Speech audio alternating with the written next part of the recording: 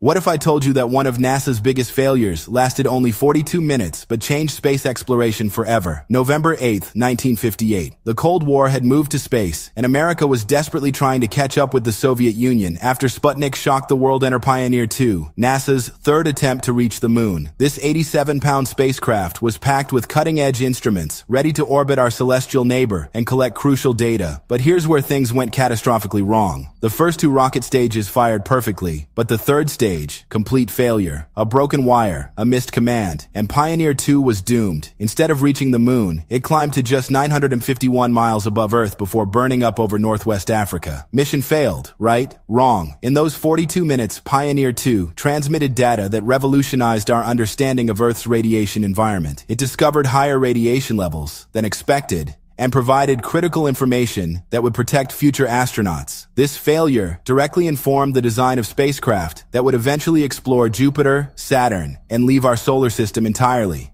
Sometimes, the greatest breakthroughs come from the most spectacular failures. Stay curious and keep looking up.